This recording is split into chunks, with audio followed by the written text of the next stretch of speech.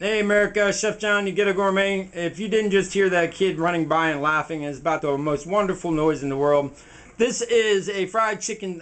Just they run around in circles by the window and they're always giggling and laughing and they crack me up. I love it. You know, a man's got to work.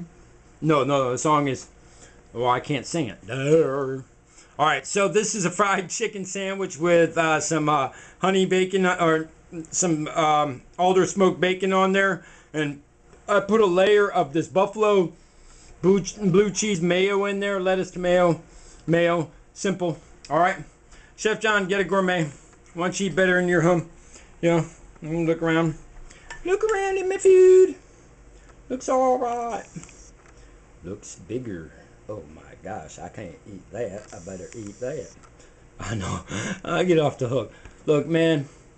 When everything that we start about Trayvon Martin, we should say, start it with peace on the streets and end it with peace on the streets. Every comment everybody makes should start that way and end that way. All right? Peace on the streets. Love y'all. Thor.